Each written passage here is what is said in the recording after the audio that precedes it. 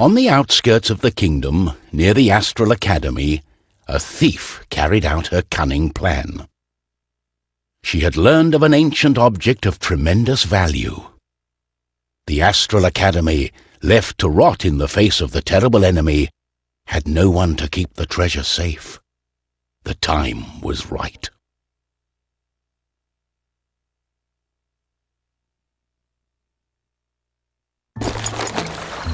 Everything was perfect. She had made her way to the castle and would soon lay her hands on the treasures she so desired.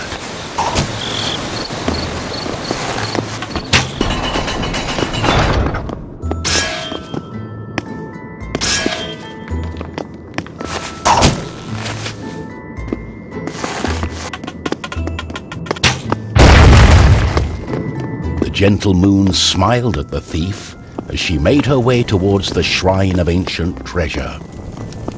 Strangely, the protective charms around the shrine allowed her to enter unharmed.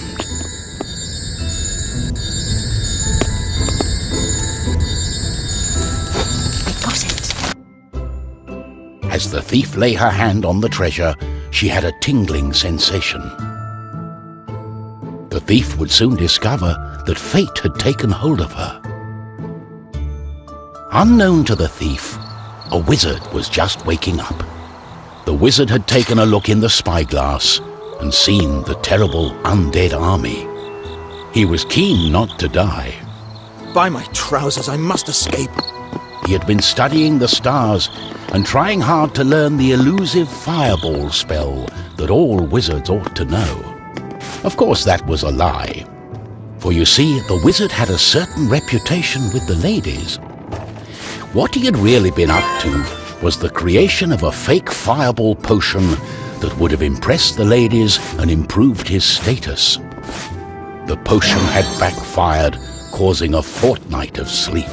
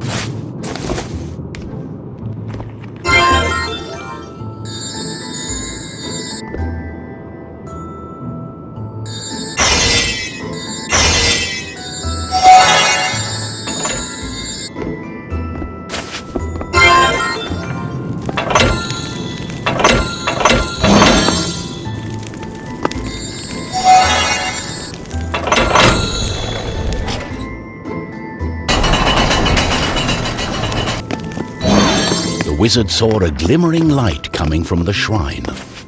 No one had been able to visit it for centuries because of the ancient magic protecting whatever lay inside.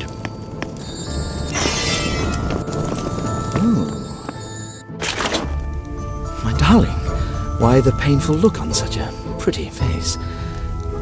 What is this object you are holding on to? How did you get here?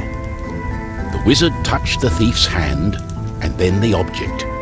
His hand got stuck. What kind of trickery is this? For once, the wizard was more interested in magic than anything else. He was also afraid for his dear life.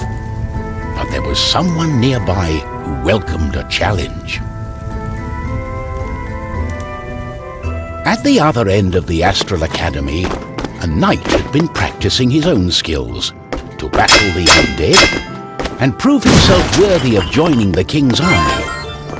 Between me and you, he did not quite understand what undead meant, but this was his chance to be the bravest man of all. The knight felt it was his duty to protect the Astral Academy during this time of despair. He was on the lookout for anything unusual.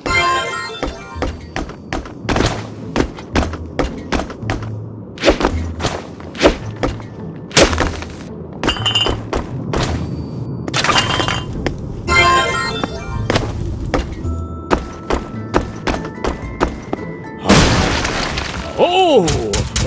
What's this?